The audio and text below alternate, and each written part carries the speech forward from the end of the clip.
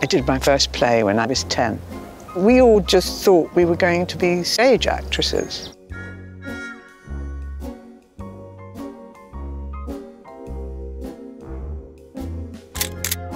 I think I met you, Mags, in about 1958, when we went to Edinburgh to the festival.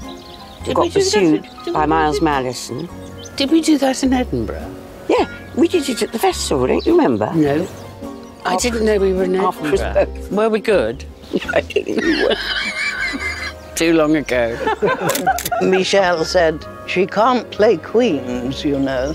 And George had said, I should think the last thing we want in a theatre for contemporary writers is girls born to play queens.